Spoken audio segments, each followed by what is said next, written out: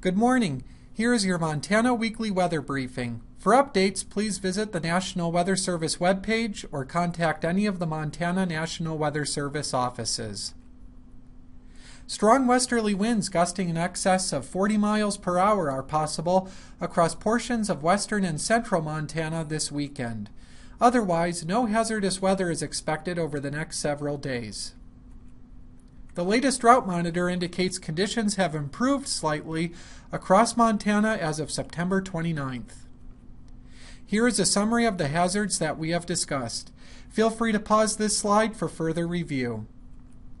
Thank you for watching. If you have any questions or concerns, contact any of the 4 Montana National Weather Service offices.